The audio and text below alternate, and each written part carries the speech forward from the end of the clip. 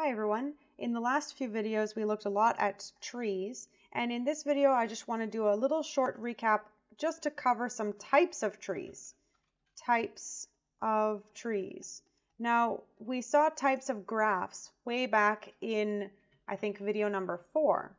And we've seen now that a tree is a graph which is connected and acyclic, meaning that it's connected and has no cycle.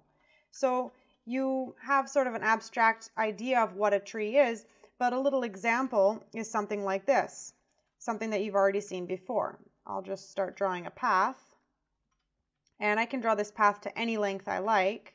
In this particular case, I've drawn P5, but in general, Pn is always a tree. It's pretty clear. Okay, well, what about other examples? There's something called a star. That's pretty cool. It basically looks like a single vertex and then a bunch of other vertices coming out from that, like this. It can have any number coming out. I'll just draw a few. But if you think about another way to draw this same graph, this is just the same as drawing the single vertex here and then the other ones all sort of in another area on the bottom. Maybe I'll just show you with a line like this. Now it should become clear that I have one vertex here in one set and all the other vertices in the graph in a different set. Did I draw the same number? 1, 2, 3, 4, 5. Oh, okay, I'm missing one. Here we go. Like that. All 5 vertices here. This is actually the complete bipartite graph with partite set 1 and the other partite set 5. So a star is really just a complete bipartite graph where one of the parts has only size 1. Only 1. And we actually can generalize this a little bit more. We can have something called a double star. And that would look sort of like what you would expect. There's 2 sort of things in the center, and then everything else comes off of one of these guys. So something like that, and then the other guy like this, some stuff coming off of that one. So this is called a double star.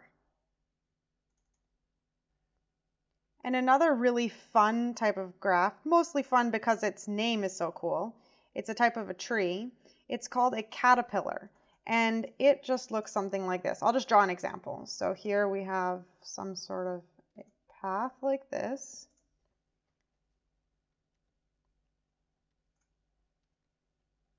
And then we have a bunch of other vertices like this.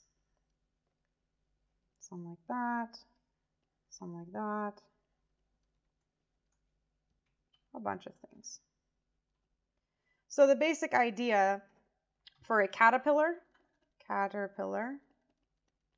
is to have a tree such that anytime you remove all of the leaves, you're going to get a path. So think about that for a moment. I've drawn all the leaves in pink. And so if you remove all the leaves, then you just get a path. And in fact, the path has a special name. The path is called the spine, which kind of makes sense. So that's a cute example of a tree. Now, this may seem completely contrived, like maybe it's not very useful to know what a caterpillar is. But in fact, one of the pieces of research that I was doing was to look at broadcast domination numbers in trees. And the first thing that we did was to look at caterpillars because they were sort of the easier cases of trees to work with. And once we characterized which caterpillars had certain properties, then we were able to move on to the more general case for trees.